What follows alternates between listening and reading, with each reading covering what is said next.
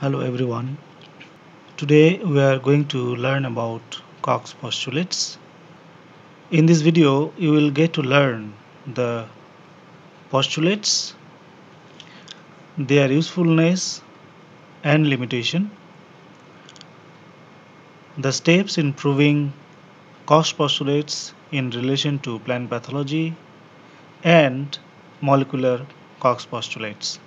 The Koch's postulates are sometimes called Henle-Koch's postulates. These postulates are basically a set of rules, conditions, or criteria to prove experimentally the pathogenicity of an organism. Principally, these postulates are used to confirm the role of microbes in diseases and other processes. These postulates were given in the later part of 19th century and more than 130 years ago from now. That was the time when the role of microbes in causation of disease in human or plant started being proved. Spontaneous generation ideas were still doing the rounds. Robert Koch, a German physician, discovered a number of bacterial organisms causing anthrax, tuberculosis, and cholera. And in the process of his discovery, he emphasized on the need of the postulates. He gave first direct demonstration on role of bacteria as cause of disease.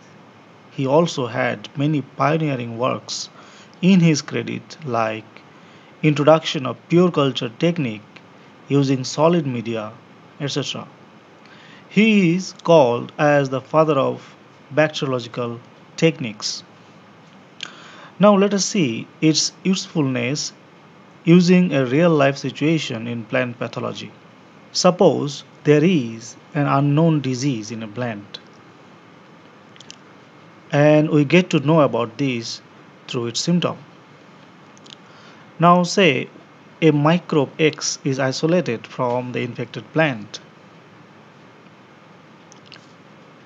Now can we say that X, the isolated microbe, is the pathogen of the disease? One can easily assume that X is the pathogen of the disease in the plant. But how to make sure that the isolated microbe X is the pathogen of the disease?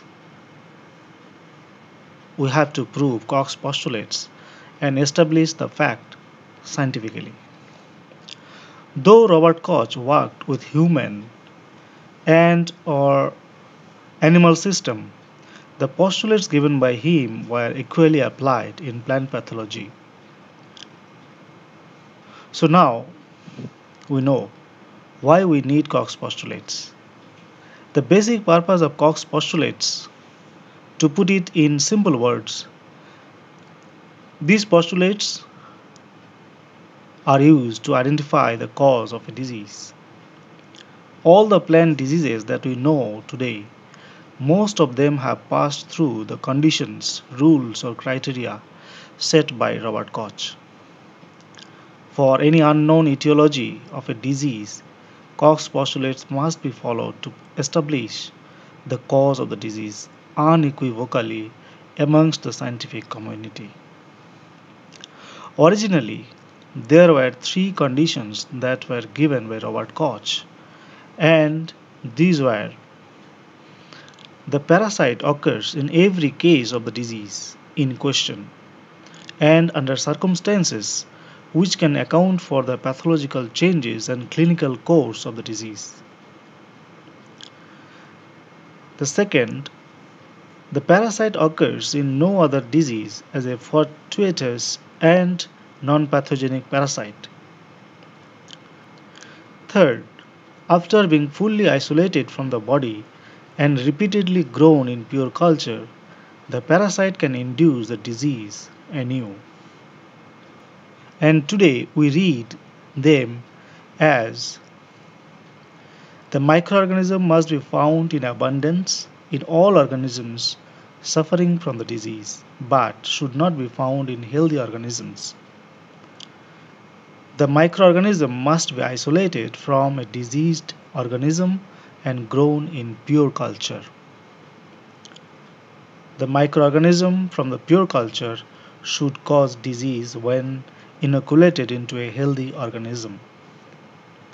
The microorganism must be re-isolated from the inoculated, diseased experimental host and identified as being identical to the original specific causative agent. So here we get one extra condition in number 4.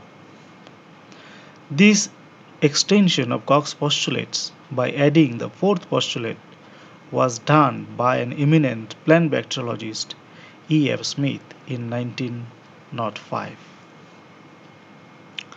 So the simple and short version of Koch's postulates can be read as universal presence of the microbes, one or more, isolation of the microbe in pure or mixed culture.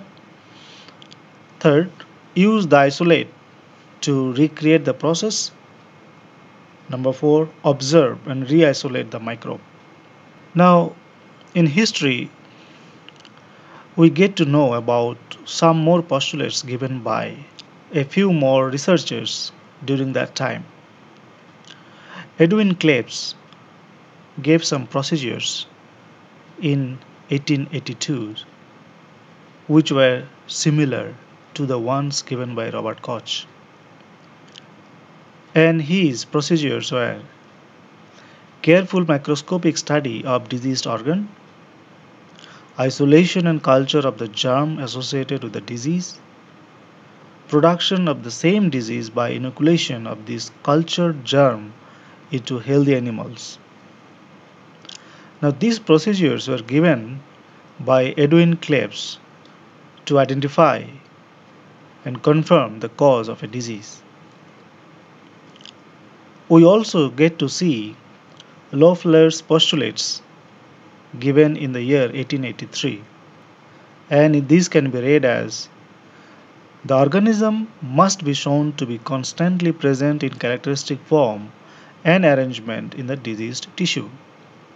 Second, these organisms which from their behavior appear to be responsible for the disease must be isolated and cultured in purity.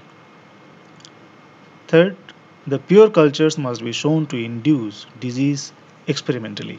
Now, one can easily question whether the postulates given by Robert Koch were his own, because Robert Koch published his postulates in the year 1890. However, he followed the postulates that were originally in his mind, and he proved the causative nature of many diseases as we discussed earlier. Now, how to prove Koch's postulates in plant pathology? Let us see here with an example. Let us start with a disease in a plant. So, according to the Koch's postulates, the first condition is a microbe is associated with the disease. And the second condition in Koch's postulate is the suspected microbe can be isolated in pure form in laboratory. And let us say that we have isolated a microbe from the plant which is supposed to be diseased. The third postulate says on inoculation to healthy host, the same disease will be produced. So we choose a healthy host of same kind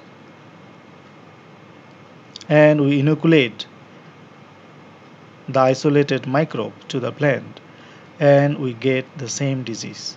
So third condition is fulfilled. And the fourth condition, which was given by E. F. Smith,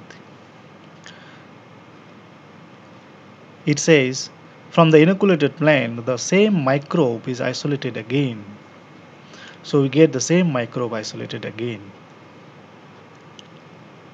So Here we prove that the first isolated microbe in petri dish, the first isolated microbe in petri dish is really the causal organism of the disease in question. So here we see all the conditions fulfilled. Now we may also have a case where a disease is seen in a plant and we go ahead with proving Koch's postulates. And in the second condition, we get a microbe isolated from the disease plant in question and we inoculate the microbe to a healthy host. And on inoculation to the healthy host, the host does not produce the same disease. So this is a deviation from the third condition. So we get a different disease here. As you see, the symptoms are different from the one where we got the microbe isolated from. So from these artificially inoculated plant, we do not get the same pathogen again. So this second isolated pathogen or the microbe differs in characteristics from the first isolated microbe. So here we are unable to prove Koch's postulates.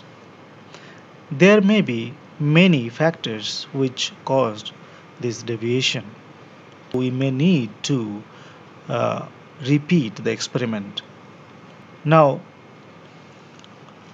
where the Koch's postulates work well, as we have seen, the second condition of the Koch's postulates require isolation of microbe in pure culture in the lab. So only those microbes, bacteria or fungi, which are not obligate parasites, which are necrotrophic or saprophytes, that can grow easily in the lab. So for those pathogens which are saprophytic or necrotrophic, the Koch's postulates can be proved well.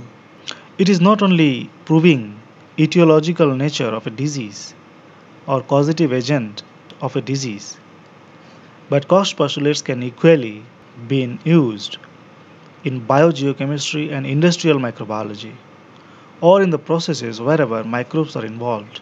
Koch's postulates can be applied. Can we apply Koch's postulates everywhere? The simple answer to this question is no. Because Robert Koch himself dismissed the universal requirement of the first postulate soon after he gave the postulates. He realized that all the conditions may not be fulfilled in all the cases. He himself dismissed the universal requirement of the first postulate because he found that some carriers of disease which were asymptomatic. So in case of asymptomatic carriers of a disease, pathogen is present in the host but there is no symptom of the disease. So first condition is not fulfilled here. And also the obligate pathogens or biotrophs that cannot live or grow without a living host. The second postulate cannot be fulfilled. In case of plant pathology, we know there are many obligate parasites like rust, smut, powdery mildew, tawny mildew, etc. And of course, viruses. So for viruses, which are obligate pathogens, which cannot be grown in the lab, with which second postulate cannot be fulfilled, Koch's postulates have been modified for viruses. So here we get 5 conditions. Number 1, isolation from diseased host, cultivation of virus in experimental host, purification and inoculation of purified virus, production of comparable disease symptoms in the artificially inoculated host, re-isolation of the same virus. And We all know that we have entered a molecular era where cultivation of microbe in laboratory solid media is not required for identification.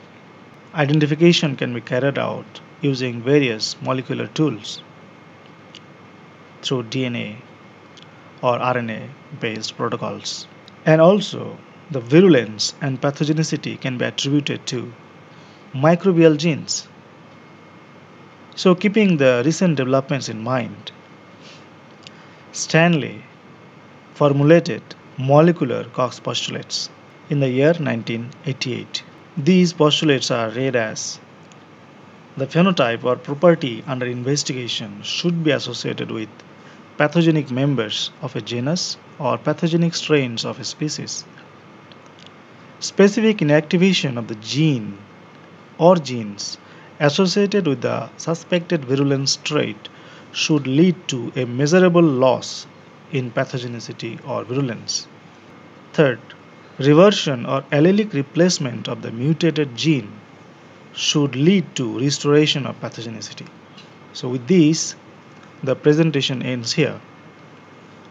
For further studies, you may please consult these references. Thank you very much.